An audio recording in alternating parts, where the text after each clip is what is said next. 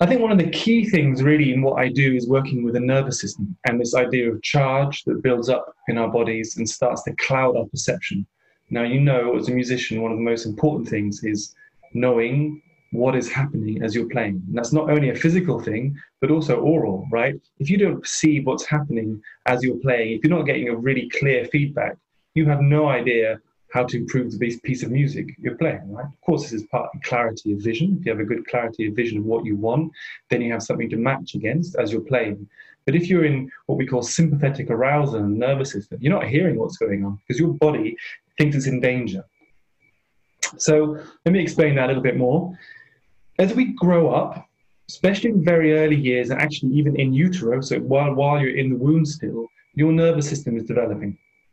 Now with the Qigong, we look at it in the same way, but we're really thinking about this idea that we save all our reactions, our feelings of this is not how it should be, anger, sadness, frustration. We save that all in the body.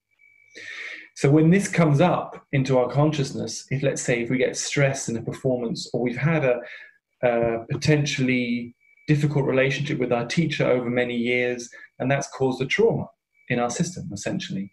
And that comes out when we feel under pressure, when we're on a concert platform, when this comes out, and our nervous system gets aroused. So there are two parts of the nervous system. We have on one hand the sympathetic, which is the thing that gets us moving. That's when we want to move or we want to push against. That's when we get into disputes with people, or we could put it in internally, and that's not good enough. Self-criticism, again. You've all experienced that, right?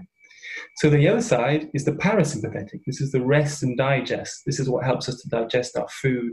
This is what helps us to sleep and relax.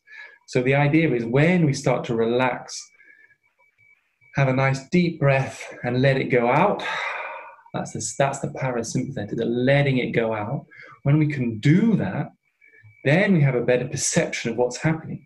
A lot of people are in sympathetic arousal the whole time when they're making music, which is the least creative space to be in. So with Qigong, we're really working on getting that charge out of our system. So the charge is the energetic result of all that reaction. And we get that out of our system with this, which is the beginning stage of really starting to reshape your nervous system. We're either taking in cues of danger or safety from our environment.